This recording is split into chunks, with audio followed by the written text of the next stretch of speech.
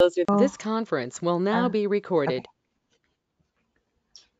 All right, guys. So the next presentation that we're doing has to do with public contact training. So in this job, you'll interact with the public, obviously, like pretty extensively. So it's important that you be prepared for that.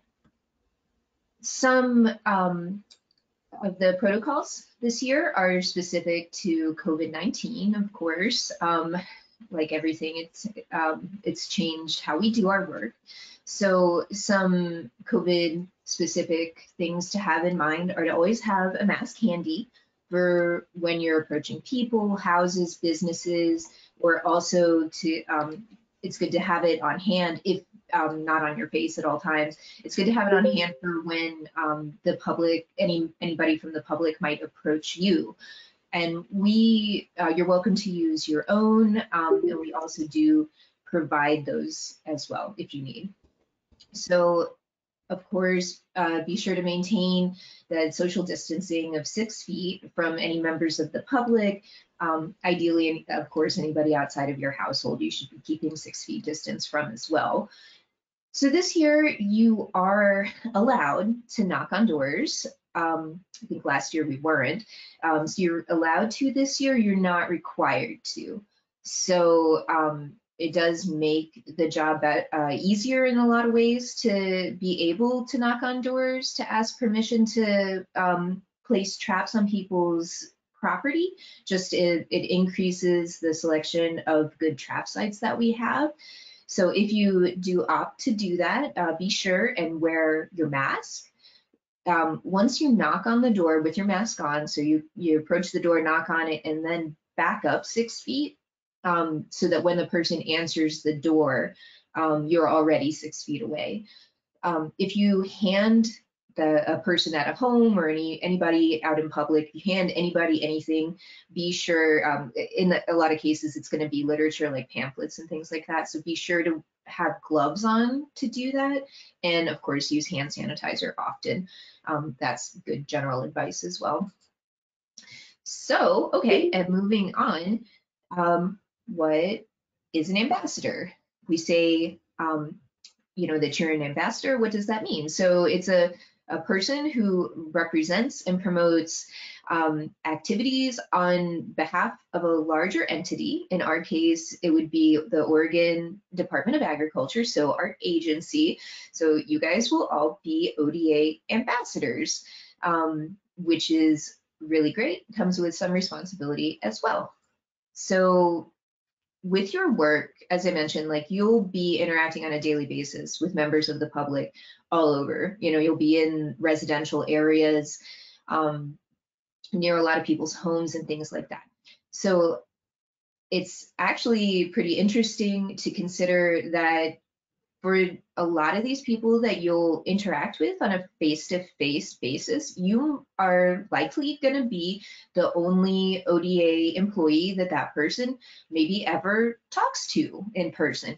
So that's good to remember, because we want to always remember that we're representing the agency, and always you want to leave that person with a good impression of the ODA.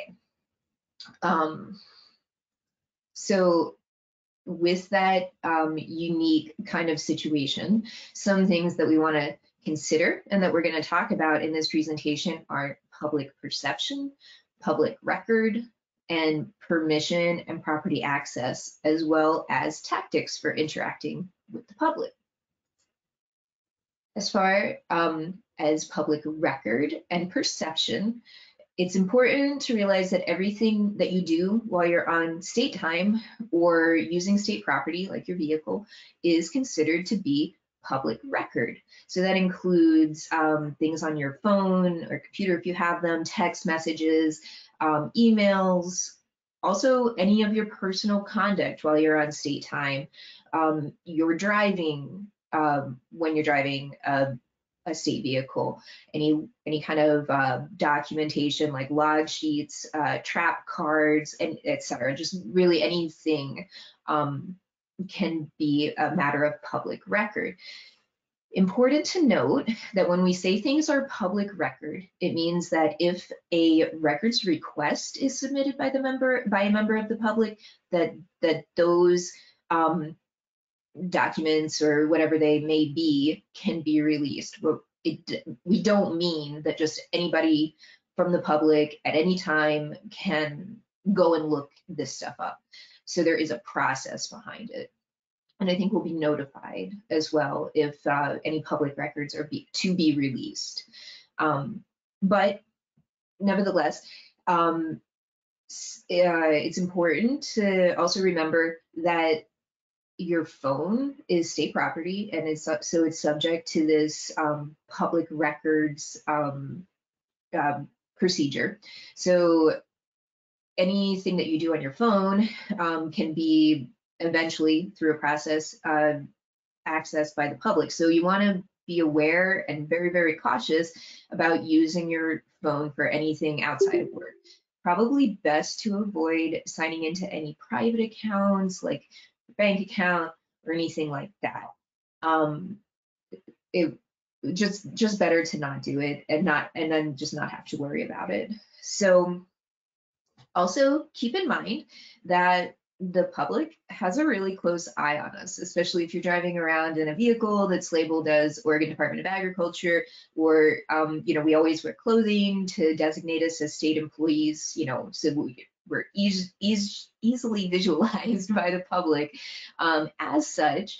And but with that comes some people will put you under a magnifying glass as such, because as state employees, our time and any of our equipment is typically funded by tax dollars. And so the tax-paying public has a really close interest, and in some cases can be real quick to report any even perceived, or in some cases loosely perceived, misuse of that time and equipment. So just something to be really aware of to avoid any kind of problems. So now we'll talk about permission and access to private property. So as we talked about, in a lot of cases, good trap sites occur on private property. And if we just didn't trap in these locations at all, it would hamper our good quality pest detection. Obviously, a lot of the landscape is composed of private properties. So we never place a trap on private property without asking permission. But that permission doesn't have to just be written. It can be verbal, and it can be from, so if you're talking about a home, it can be from the person who lives there, whether they rent the property and are a tenant, or whether they're homeowners. It can be, permission can be granted by a landlord. If you're talking about a private business, it can be the owner of that business or an occupant of that business. So when you visit a site, we'll get into this later. When you visit a site, you're going to record a lot of data about that site. If it's a private property, like we're talking about, and you've gained permission to access it, you'll want to include with that data the type of permission that you received, whether it was verbal or written. You probably want to indicate this on your trap card. Again, trap cards will be discussed in more detail later on, but just know that it's the hard copy, like the paper version of the data that you'll be recording with your trapping activities. So on that card, there's a little box that says, type of permission, verbal, written, scheduled ahead of time, things like that. So you'll want to indicate the type of permission that you got. It would be really great if you could also list the person's name who gave you permission. In some cases, you may encounter a home or a residence where perhaps two people live there, say, for example, like a married couple, and you talk to one person and they say, oh yeah, like that's fine. Go ahead and put your trap wherever you want, and then maybe you'll come back. The other person will be there, and this could really just pertain to anybody who's sharing a dwelling. And maybe so you've got a different person there. Person who gave you permission isn't present, and person number two is like, oh, I don't know what you're talking about. I never gave you permission, and whatever. But so it's handy to have that name on hand as well to provide to anybody that you encounter like that. But it's also, it's good for just record keeping as well, and for any other type of reference that we might have. If you can also, if it's pertinent, record their phone number, that kind of thing. So, and ideally, when you go to place a trap on somebody's private property, whether it's a business or a residence, it's ideal if you can find a spot to put the trap that you can just access anytime. It's like maybe in their front yard or something, like not behind a fence or a gate. It makes it quicker and more efficient if you don't have to, contact anybody. As long as you set it up ahead of time with them, that's okay, that you're there, when they're not, if you don't have to walk through their gate or anything like that, and just make it really easy to drive up, get to your trap and leave. It's, going to be a lot more time efficient. It's not always possible. Sometimes you will encounter having to access their property through some other more complicated means. So in that case, you'd want to talk to them about, if they have a preference for they have to be home when you come or not, if they do, or if they want to be contacted ahead of time. If so, how far ahead of time do you need to call them the day before, a week before, or something like that? So all those things are good to record if pertinent. Also, if you do have to access their property in some not straightforward way, or if they have any preference for access points or things like that. So go ahead and get that information from them and record it as well. Always keep in mind that even if you remember that you need to go through gate A but not gate B to get into their yard, like you might remember that, but it's always possible that somebody else is going to be visiting your trap site and not you, just for a whole variety of reasons. So always make sure that to record this and all the data on your trap card as if somebody else might be needing to look at that and figure out how to get to your trap most safely, and how a homeowner or property owner wants you to. So just in general, in trapping situations, also just in life, it's always just a great rule of thumb to, if you encounter a gate that you have to walk through, whether it's a livestock gate or somebody's gate to their yard or a garden gate or anything like that, always leave the gate the way you found it. If you find it open, leave it open. If you find it closed, leave it closed. So that's just a good general rule always. You will want to take note, and again, it's really preferable if you can indicate this on your trap card written down, if there are any pets to be aware of at this property, most specifically dogs. We have some issues with dogs, of course, from time to time. So, if there's dogs there, they seem friendly to you, go ahead and write that down, like friendly dogs. Or if they're not friendly, definitely write that down. And maybe avoid putting a trap where you have to interact with an unfriendly animal.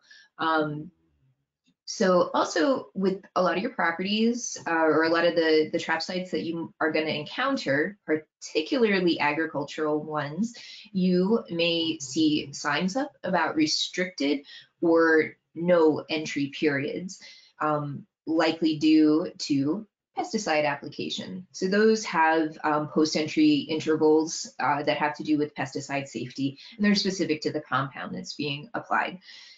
Always respect those signs. It doesn't matter if somebody said, oh yeah, like come in my field anytime and check your trap. If you see a sign up that they've put down a pesticide and you're in that post-entry interval, or if it just says don't enter because of that, like totally respect that first. It dominates any kind of other permissions that you may have gotten.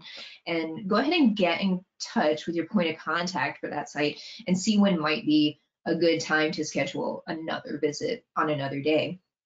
If there are any kind of special requirements to getting to your site, like you're on a logging road, you need a CB radio or something else, just be sure and note that as well. So now we're going to talk about trespassing. So what constitutes trespassing? Things that are trespassing are being on a private property, being asked to leave, and not complying with that.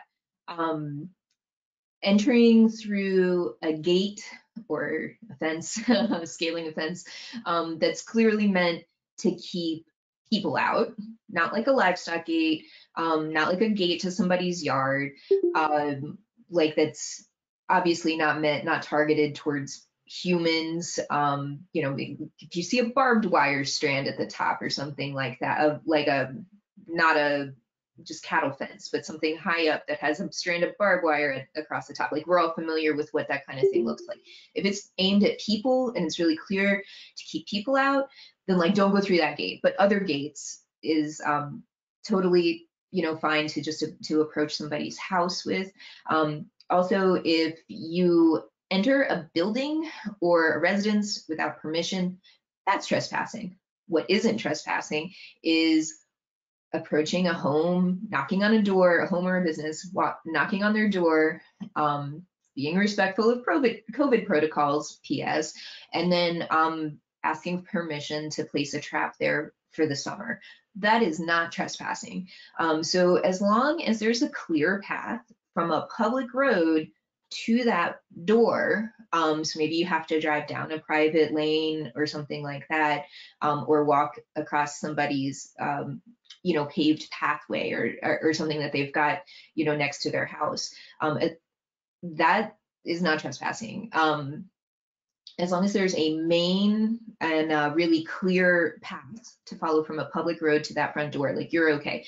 Things that you want to avoid are like crossing across people's yards, wandering off of the path, like walking up to their house and like you don't want to like stray from the path to like, oh, like I think I see a tree that looks good to hang a trap in. Let me peep that really quick and then go to their door. Like, don't do that. Just get straight out of your vehicle, stay on like a marked, you know, what you can interpret as a marked path or a clear path to their front door, knock on the door and then talk to them. Be sure that it's okay with them that you look around their property for things like that. Anyway, just to be clear that what is normal in your job, which is just like approaching somebody's home or business and having that conversation with them is not in fact trespassing. At the same time though, when you're approaching a private property of any type, go ahead and like take in the scene in general, like does it look like they don't want people there? Like, does it look like they're taking a lot of action and going through some effort to deter people from being there? Kind of like, do they have really fortified fencing? Do they have a lot of heavy signage that says no trespassing and things like that? If you can think about it, like try and ask yourself, like, would somebody whose job is like a utility worker or a postal service employee who would be coming up to this house, like, would they feel uncomfortable or intimidated, you know, to continue on and get approach this house? You know, that's kind of a good kind of guideline to go by. But if for any reason you kind of look around and anything about the setting makes you feel uncomfortable, you know, don't approach the house, like don't go on the property, go with your gut. If they have like, for instance, like one, like say with signage, do they have one sign up that says private property or no trespassing or something like that? One or two signs doesn't necessarily mean like don't go knock on their door. Like a lot of people have a sign or two up that just generally says like no trespassing And you can totally still, in a lot of cases, that is still totally fine to go up to their door. However, like, do they have them pasted across, like, do they have 10 signs on a 1 acre lot that says no trespassing? Like, if they do, like, maybe reconsider. For example, like, so say you see this private property, like, don't hunt fish or anything like that on here. Like, if I saw this on that tree, like, I would still absolutely approach that house if that was the only thing that was there. However, did this gate, I would not go through this gate. These people obviously don't want visitors. So anyway, just some things to keep in mind, and again, just use your best judgment on, if you feel like a certain property is questionable, absolutely feel free to pass it on. Just go on to the next one. Like, you'll find another site somewhere. So that does it for my section. So I will hand this over to Chantel.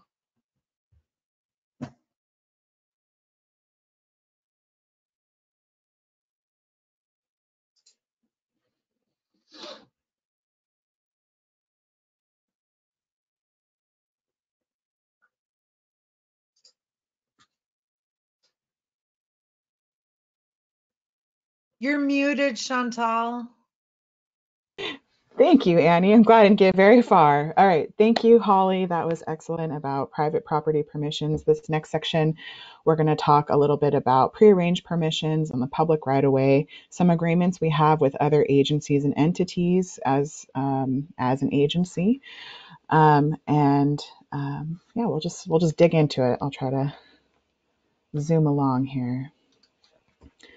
So when we talk about the right-of-way, we are not talking about who goes first at a stop sign. Here we're talking about the public road right-of-way and the easements on either side of it that encompass the shoulders, sometimes the sidewalks and ditches.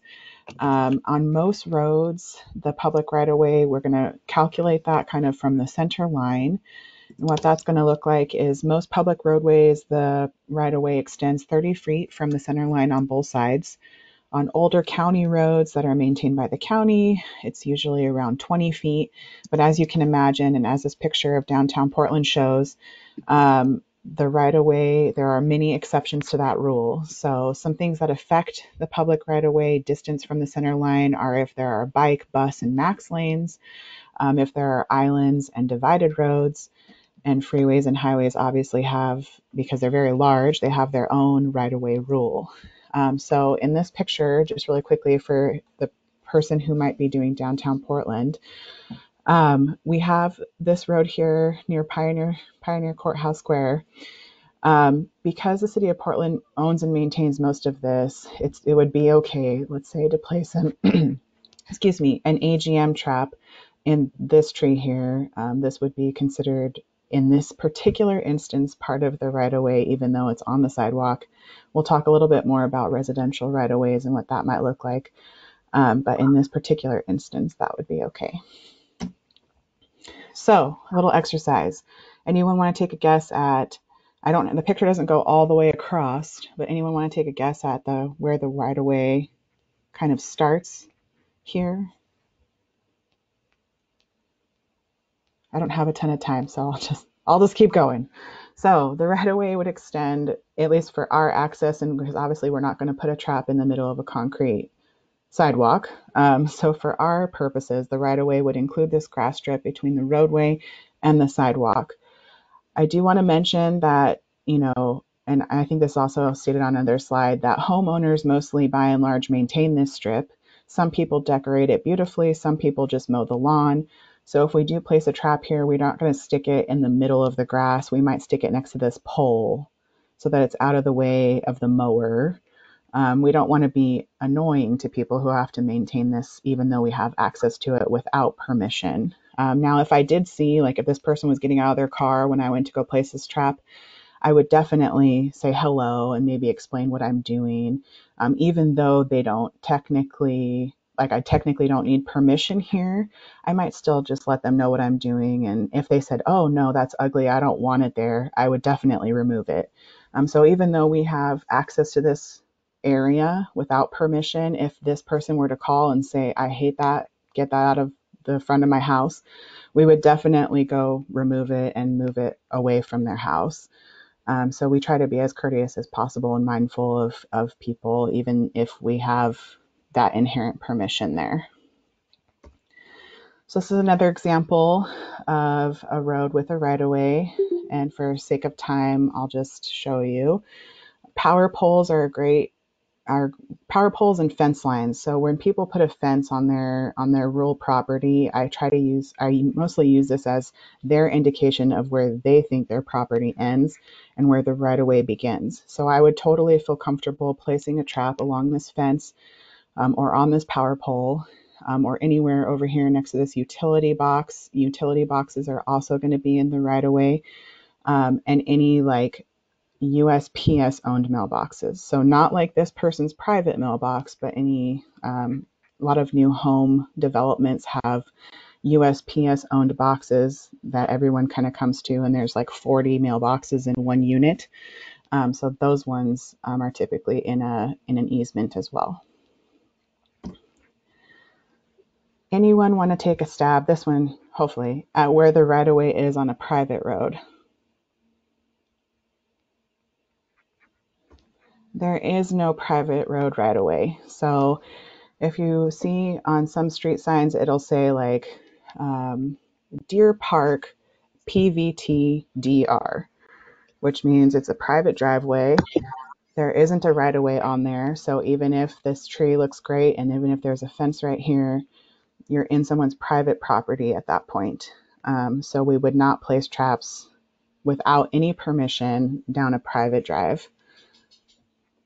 Sometimes it's not obvious. So if you accidentally place a trap down someone's private driveway you thought was owned and maintained by the city or state, and then they asked us to remove them, we would definitely go, pretty much in any case, even with prearranged permissions, if anyone asks us to remove or move a trap, we would definitely go do that. But it does happen on occasion. We don't realize we're on someone's private drive. So I already mentioned this a little bit, but some tips to locating the right-of-way are you'll see telephone poles in the right-of-way, there will be road signage, power boxes, and the land strip like this picture shows between the street and the sidewalk. I wanted to bring this up because here's a rose bush. This is actually a Google image from somewhere in Southeast Portland. This would be a great site to host a Japanese beetle trap. It's got a rose. We can place, it 10 feet away, and it would be a fantastic site. However, it is someone's like very well maintained right-of-way strip. So you could put it there without permission. That is allowable, but we wouldn't want to put it like right in the middle of their walkway or something. Let's see. I'm going to mute someone really quickly. And so we just want to be careful that we don't, okay, never mind. Got it. That we don't interfere with what they're doing here. Some people are really sensitive about their right-of-way. So we don't, if they were outside, or I might even, because we're allowed to knock on doors this season, walk up to this house, and even though this is a right-of-way and I don't need permission, just go up there and be like, hey, you have this great little rose bush here and I want to put a trap out. And we'll talk a little bit more about how to approach and what to say in the next section here. But anyway, just something to consider. Not that you can't put it here, but just we try to be as courteous as possible. So in terms of prearranged permissions, we have a lot of prearranged permission that we work through our director's office and the field coordinator staff for most state parks. And the reason I say most is that this season there was a lot of ice damage and there's been fire damage and parts of parks that are closed for dangerous situations, and we definitely respect that. State parks gave us permission to place traps in their parks once we reach out to the land manager to make sure we can safely access the site. So you'll get, those of you at PFO will get a copy of that permit so you can see what that is. We also are required to carry that permit with us whenever we enter state park property. So in case you have a state park that you're putting traps at, that's definitely one reason. Normally, if there wasn't safety concerns and everything was open, we would probably have permission to almost all state parks, but this season it's a little unique. We have permission for most local, county, and municipal parks. Sometimes there's permits and training required for Portland Field Office. We have Forest Park, it's a very large park with a lot of access gates that we need a special training to access. So sometimes there are things like that that we have to do. Some federal properties, sometimes it doesn't include things like national wildlife refuges, just because those are really sensitive habitats. And so that would be a unique situation where we might not have access to the wetland area of a wildlife refuge. But we do get access to Crater Lake and areas like that through permits. And then we also have access to some utility easements. And so when we're talking about prearranged permissions, just because we have this through our director's office where the director of ODA is talking to the director of someone at a high level state park position, that doesn't mean that the local hosts or park office knows anything about what we're doing. So if we have a park office or a host situation like Camp Host, we will always pretty much interact with them if we can, as long as the office is open. We can also call staff. Usually their contact information for Silver Falls State Park is online, so we can reach out via phone too. We introduce ourselves in the program, and then we notify what we use something called informing consent typically when we have prearranged permission about hi, this is what we do, this is the trap, this is what I need in terms of site location, and then we ask for their guidance on trap placement. A lot of campgrounds the last 2 seasons have been doing a lot of excavating and regrading work. I mean, we definitely don't want to put a trap right where they're trying to do that kind of work.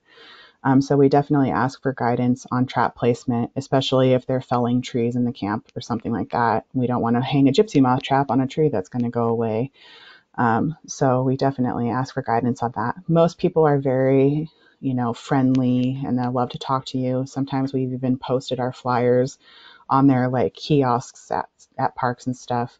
And it's been a really nice experience. Plus it gets, this also gives you contacts for later too. So if you're introducing yourself to park managers and then a job opens at Silver Falls State Park, you already know the manager. So this is great for you to also keep in mind for future job positions as well. And if you're ever unsure if we have prearranged permissions in an area, just feel free to reach out to your coordinator to clarify. So Holly mentioned a little bit about some ODA pamphlets and letters that we have, and it answers most of the general questions about pest species that the public will have.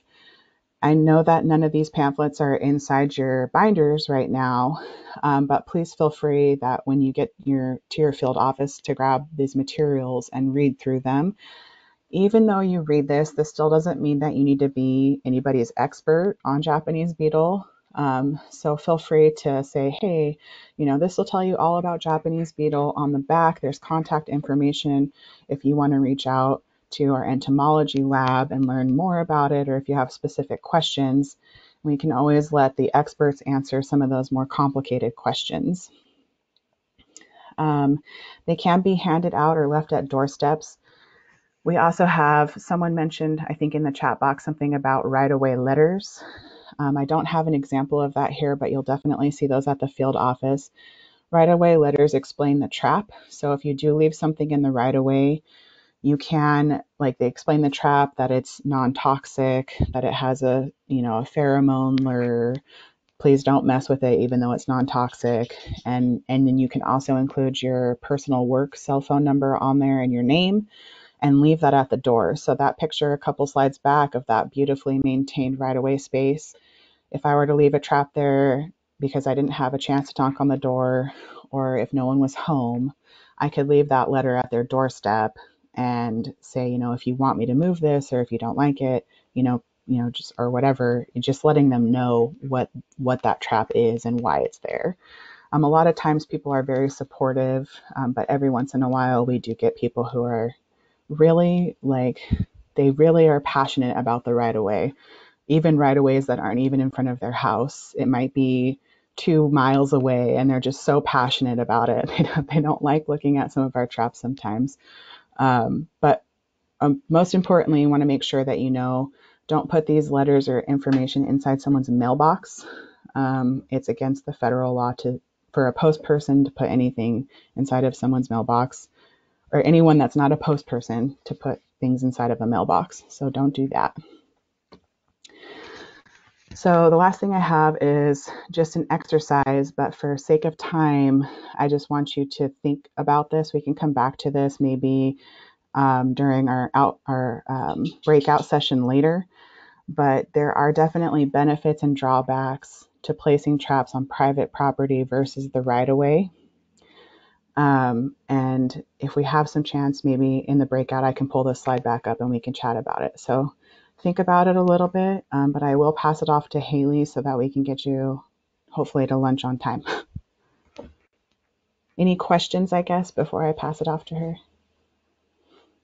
Let me check the chat. I had a question real quick. Sure. I am in the treatment area in the quarantine yard debris area, and I noticed this year on the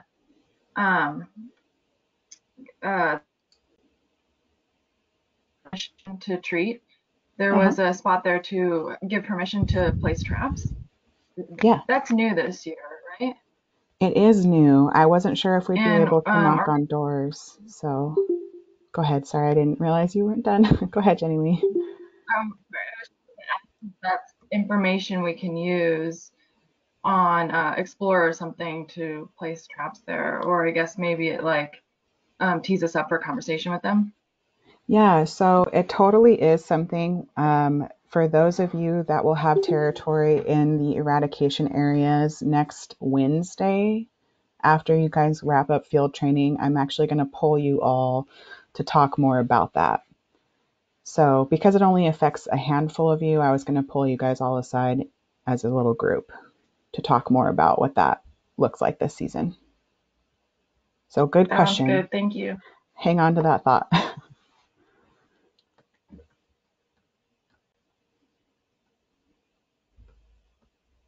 Okay, all yours, Haley. Okay, I was about to ask. So when you're knocking on doors and talking to the public about setting these traps, it's really good to be prepared and have an elevator pitch.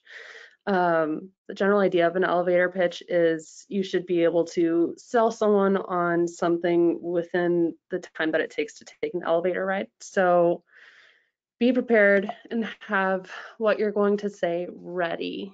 And so be ready. And with COVID, also to be professional, have your face mask and your gloves and your credentials. It's also always good to approach people with what you want to put in their yard. So I usually go to the door with my trap, with a pamphlet ready, and also usually like my trap card in case I need to write any notes right there. Because if someone has something particular about their yard, they do like to see that those details are written down. And then always walk on clear pathways. People are particular about their lawns and landscaping, and it just, once again, looking professional is very important. As before, gates, leave them how you found them. Rural properties, once again, clear pathways, and park with the intention to leave in case someone doesn't like that you're a state employee on their property. You don't want to be pulling an Austin Powers trying to turn around while they're shaking their fist at you.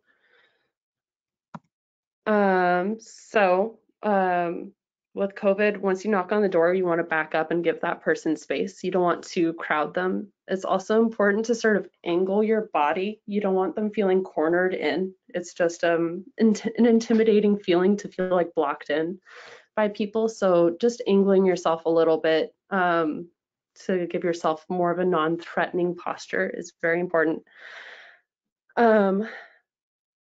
Usually in normal times, the people that are home in the middle of the day are often elderly, but with COVID, that's a little bit different.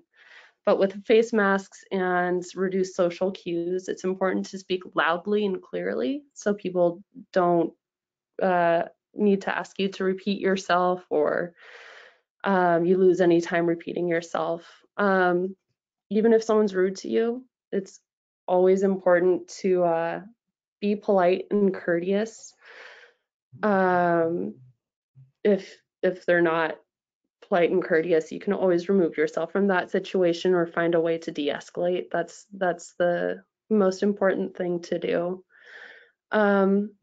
If they seem sketched out or there's a pause in the conversation, that's a great time to give them the flyer and be like, hey, do you know what? Like, if you have any questions or if you want to know more, I have this information. I can answer some of those questions, but there's contact information on the back that'll get you in touch with entomologists and other really handy info.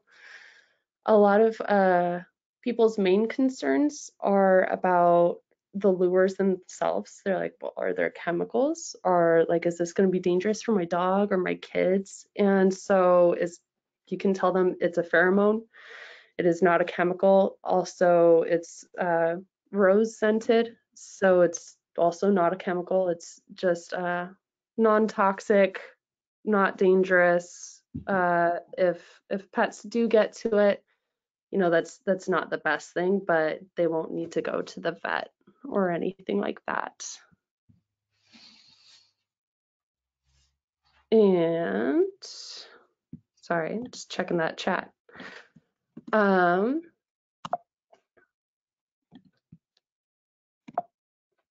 Why is this giving you trouble? Sorry, 1 second.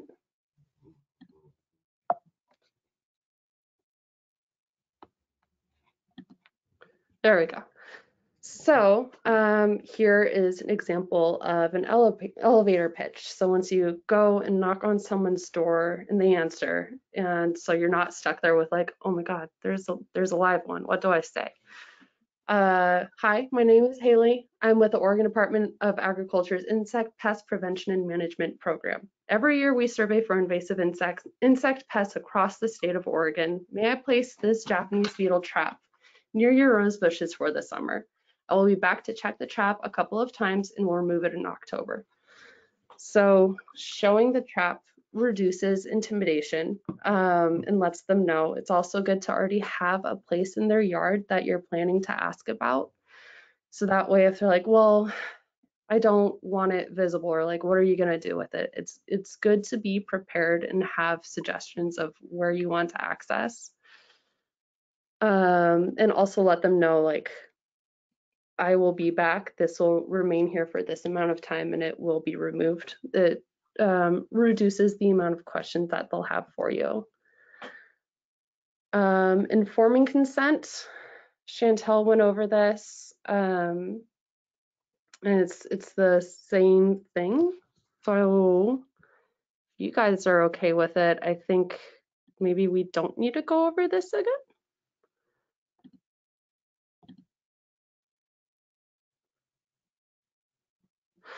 Ooh, Annie, good question. So when people ask, they're like, well, it's an invasive species. Is that trap going to attract them to my yard?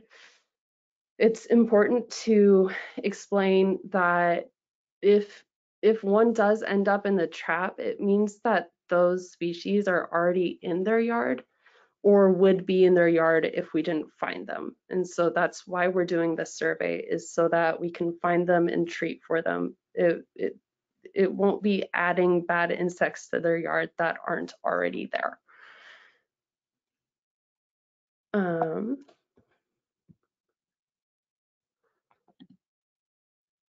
And so now we're into the exercise. Chantel, did we want to do this as a large group thing? They have about 9 minutes before they're supposed to be on lunch, we might be able to do it during the breakout session Okay. instead. That would be okay. But essentially, this is great to have, especially if you're cold calling. I think one season I started out doing fruit fly survey, which is where you have to do some cold calls to ag landowners, and I was just totally tongue tied because I hadn't thought through my elevator pitch for that season. It had been a whole 6 months since the last time I did something. So having this really helps you a lot, especially when you're first walking up to people. And if you don't get it the first couple times, eventually you'll have talked to enough people through the season. You will eventually feel more confident and comfortable. But I definitely recommend building one.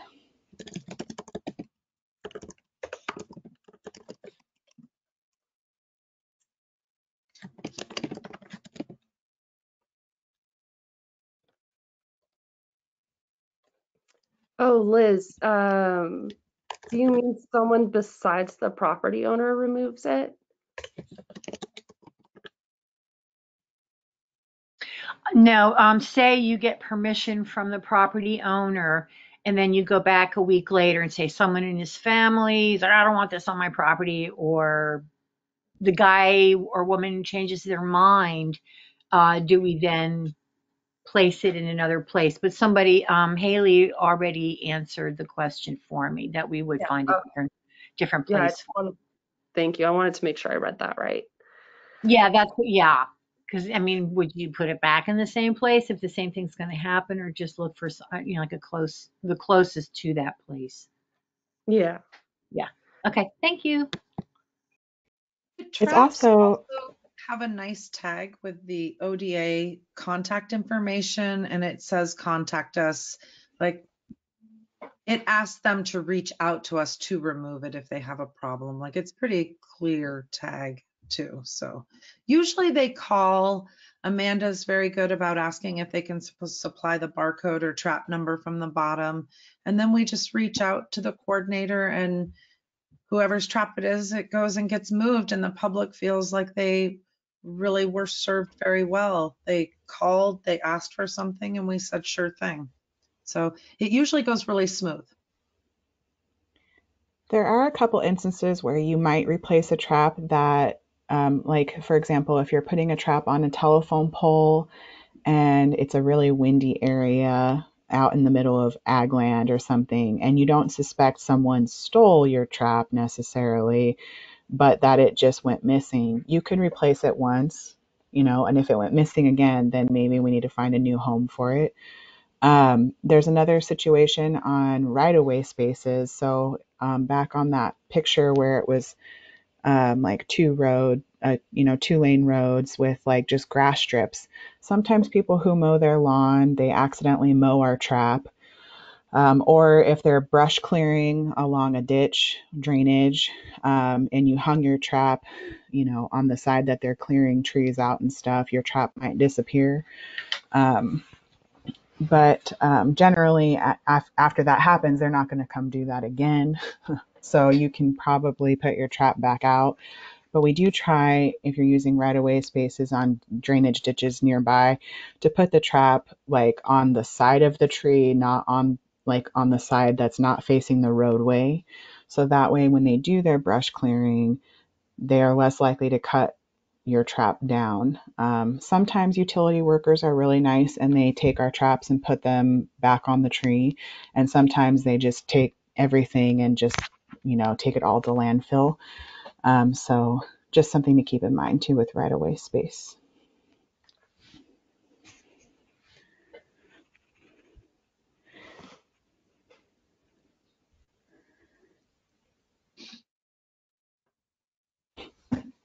Haley, did you want to do the role-playing exercise? Oh, yes. I almost forgot about that. So who wants to be who? Oh, I don't know. I guess you don't need to screen share, I guess, but these are the most common personalities you might see. That way they can see us better. Maybe that would work better for them. Agreeable, angry, or upset. Most people are agreeable. Most people are very supportive of what we do, or they just don't really they don't necessarily care. um, and then angry or upset and difficult, long-winded. So I can be the person or the trapper. I'm okay being either.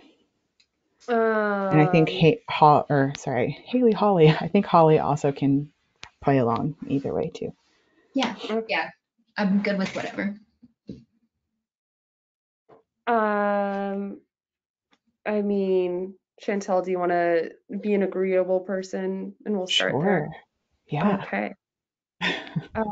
So hi there. My name is Haley. I'm with the Oregon Department of Agriculture. I'm out doing an insect survey, and I was hoping I could use that little part in your yard over there for the summer. I'm just going to be putting this there. It has a little lure in it. I'll come back a couple times, or someone dressed like me will come back a couple times to check it out, and we'll have it out of your way by October. Sure. You're talking about that area over there where my daffodils are, or my pumpkins, we'll say, my pumpkins and squash are planted. That area over there. Yeah, if you wouldn't mind, I'll make sure I'll keep them out of the way of any landscaping so I don't interrupt your activities. Now, because I have edible plants over there, is it toxic? Is it going to affect my plants? No, not at all. It's just a scented pheromone lure, so there's no toxic worries there. Yeah, that's totally fine. I don't mind. I guess, how long does it stay out? So I would be back usually September to October to pick it up, and you don't have to do anything with it other than let it be. Sure, that's fine. Cool, thank you so much. And if you want some more information on this, I can just give this to you. Yeah, thanks. Yeah.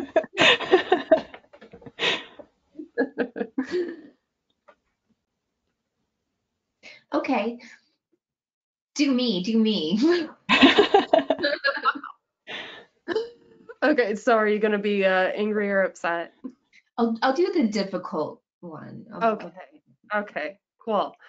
Hi there, my name is Haley. I'm with the Oregon Department of Agriculture. I'm out doing a survey for invasive species, specifically the Japanese beetle. I was hoping I could place this in your yard until October. Would that be okay with you? Yeah. No, I mean, I think that'll be okay. So you're looking for a beetle? Is that right? What does it look like? I caught a beetle in my yard like a last week, and I wonder if it's what you were looking for. I mean, I killed it and I threw it away, but like let's go see. Do you think like you want to come over with me? I bet there's one just like it, like over here. Like, do you want to like come here? I think I found what you're out looking for, and I think we could save you a lot of trouble with putting up this trap if you just like come over and like let's just find it again. I really appreciate your enthusiasm. I do have a lot of these to put out, but I do have this brochure. It has a picture of the beetle on the front, also contact information on the back. So if you do find that beetle again, you can take a picture or capture it in a little jar and get that information over to our entomologists, and they can give you more information on that. As for now, though, go ahead. Okay. I mean, that's cool. That's cool. That's great. You know what though? Also, my aunt sent me this picture of like an insect that she found in her yard. Like it's in North Carolina, but I just wonder, like you work with bugs. Like, hold on, like let me pull this up real quick. I like what if like what do you think this is? So I'm Like, gonna tell you, I'm the boots on the ground. I'm just setting the traps. Once again, oh. here's some contact information to entomologists, but I'm just gonna get this set, and then I hope you have a great Well, day. look, wait. Before you, I'm sorry to interrupt you. I'm so sorry. But like, what should I do in general, like, to keep all of these types of invasive insects like out of my yard? Um, like, also, I've had this trouble with like spiders coming in my house. Like, what should I do for that also? Like, how can I keep Japanese beetles and spiders off my property? You know, I think there's some good Google searches that you could do for that one. I only know so much. I really wish I could help you more. Okay, But yeah. for now, thank you so much. Have a great day. I'm gonna get moving on to the rest of my work. Thank you. All right, thank you.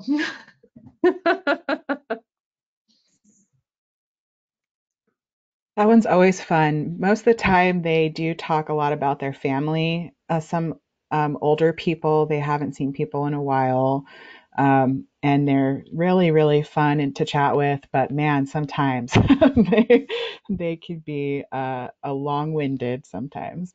I've seen Um, some really cool rock collections, but it's still like, hey man, like I gotta go.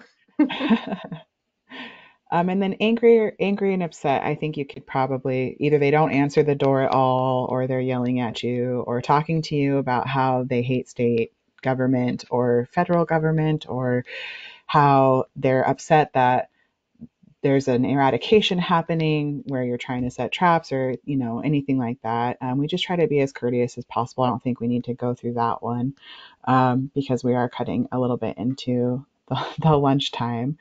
Don't worry, you'll still get 30 minutes lunch. I just anyway. So, and then there's have been instances. It's very infrequent where people have encountered people out maybe doing varmint hunting on their property. So they're going to approach somebody to set a trap, and they have a shotgun or a rifle in their hands, and that can be a little intimidating, right? We don't obviously want to put you in any dangerous situation like that, but it is usually very infrequent that something like that would ever happen. But if they're angry or upset, just say thank you and move on. Is probably the best recourse for that situation. I have a question about dealing with dogs. As a landscaper and a farmer, and working for the USDA before, I've been attacked by a lot of dogs. Because anytime, as you know, when you're going on someone else's property and you're a stranger and you're wearing a funny hat, you're touching things, dogs are always going to come after you. So does anyone have any specific advice or tools? Is there like a protocol for dealing with animals that are attacking you, or some kind of protection we can use? Yeah, I think there might be a slide in this set at the end that talks a little bit about dog bites, if I remember correctly, Haley. But dogs in general, yeah. So it seems like every year we have someone who has an encounter with dogs. One reason why we have you wear long pants and closed-toed shoes. Obviously, we don't want you to be bit. And then we do have dog treats that we can give you, like hypoallergenic dog treats that we can give to you to distract a dog. But sometimes a dog that has intentions to bite you is not going to care about a treat. Um, in any case, if you do get bit by a dog, and it breaks the skin, even if it doesn't like rip your clothes or anything, you have to seek medical attention for the dog bite. And that would be via a workers' compensation claim. And you would want to notify Jake or Annie of that incident. There's some reporting on Workday that you would have to do. And Jenny Lee, to answer your question, I mean, I know I really am the kind of person who wants to pet dogs too. Like, I like dogs more than I like other people. But I just with COVID and stuff and being mindful of people who might have immunocompromised situations, I know that it's really unlikely a dog would pass COVID-19 to their owner or to you. But probably just best to avoid that unless you explicitly ask the person and they say that's okay. And I mean, unless Annie has a better answer for that.